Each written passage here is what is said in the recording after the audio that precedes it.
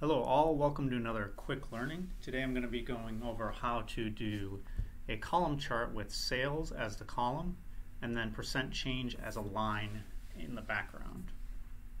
So you can see here I've got the month of the order date, I've got sales numbers, and then I'm going to calculate a percent change from each month.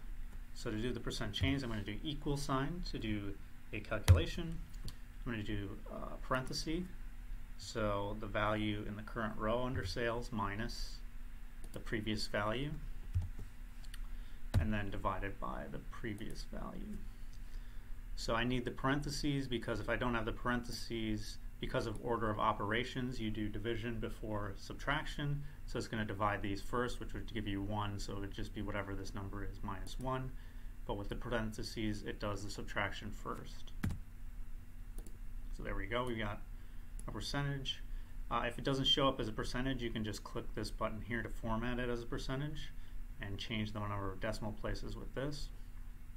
If you want more decimal places, use that. If you want less, do that. Alright, so we've set up our data. Now we want to do the chart. So I'm going to just select this data. I'm going to go to Insert, and I'm going to choose Chart.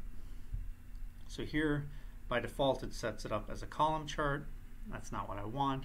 So I'm going to go in here and select this drop down, and I'm going to select here a combo chart. So you can see there's a column and a line. So if I select that, again, it's not exactly what I want. It's not set up correctly. So first thing I'm going to do is I'm going to take this month out of the series. Right now it's just graphing those months as a column. I don't want that, so I'm going to delete it from here, remove. I'm going to add it to the x-axis. So if I click this button, it'll ask me what range I want, and I'm going to select this column here of data and click OK. So now we've got those on the x-axis.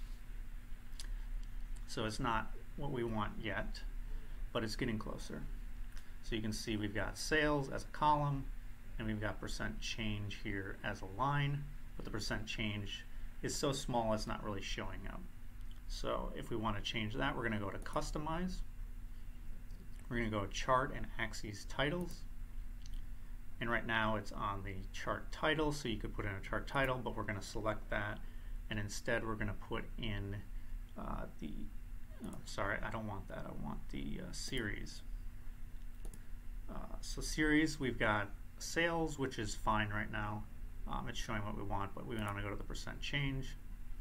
It's showing a line, but what we want to change here is left axis. So it's using this left axis, which is too large for the percent change to show up.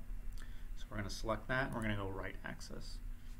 So immediately you can see now we're seeing the percent change because it's using this axis instead.